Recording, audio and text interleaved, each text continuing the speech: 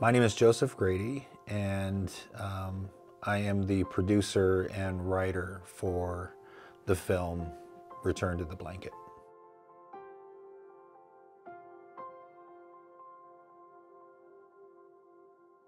I've wanted to do and get into film as an actor, writer, producer for a long time now. And I've been cultivating that along the way. So I've acted in film and so forth, and broke into film and then started meeting people within the industry, and that's been all with the goal of incorporating a background in Native American studies and social work to plug into film important message and storylines of Indigenous experience. It's the whole goal of it.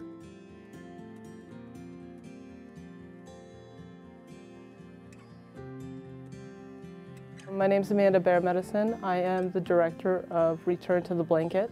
This is my very first time ever directing a film or a documentary or producing anything such as this. I've never actually gotten a chance to be a director. I've been around it for like 3 years now.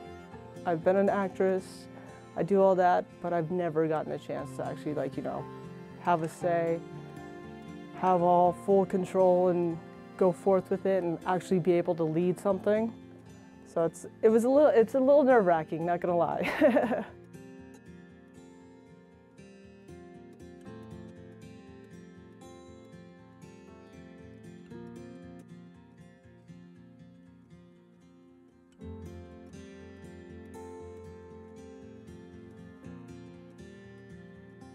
The moment that Barbie, my grandma called Barbie, and she came over, and having her there sitting in the chair and talking to Joseph. That's, in that moment, having her tell him about his lineage and where he comes from and who his family is, and letting him know that, they're relatives, that, that's blood. That's when it hit me hard, because it was so emotional. It's such an impact for both of them, for everyone actually, just in the room watching the film in general. That's when I knew that that was it. We did it.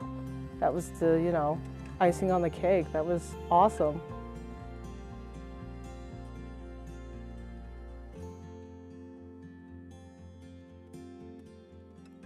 When we sat and watched the rough cut for this, which was very similar, it didn't have some of the shots and so forth, and the coloring was way off and the sound was whack, but still, when we watched it, I mean, Bear, it was the first time Bear got to see it, it's the first time I got to see it, and the family that is actually in the film was down visiting.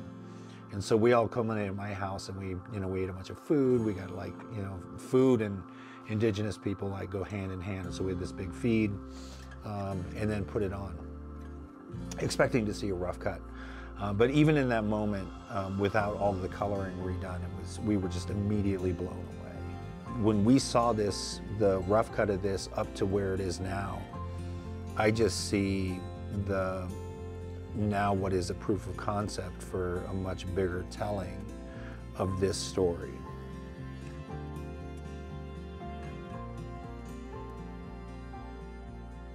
I'm still very much in shock at this moment in time. I just have so much gratitude, and I'm very blessed and grateful and happy. And I know it's a big deal. It hasn't hit because I